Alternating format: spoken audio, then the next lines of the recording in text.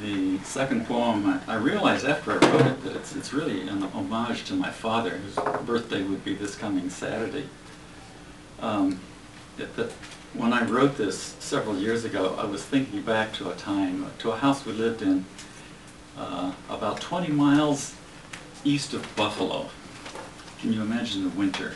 It's outside the town of Clarence. So, winter in Clarence. There it was good.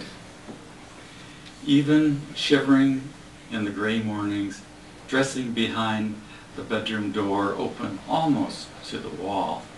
Just enough room for a small boy to crouch before the heat register from the coal furnace in the basement, the icon before which his father made daily obeisance. Did the man, too, shiver in bathrobe and slippers as he descended to the coldest part of the house, turned the damper, opened the squealing door, lay, then light crumpled newspaper, whet the appetite for anthracite? Were his labors an offering to Hades or to Apollo as he slid the shovel across the floor, across the concrete, deep into the dark bin, turned and slung each load into the blazing iron throat?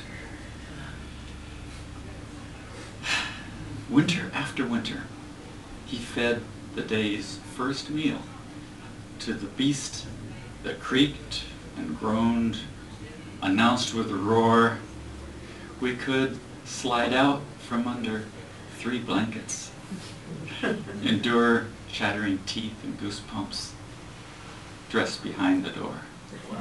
Nice.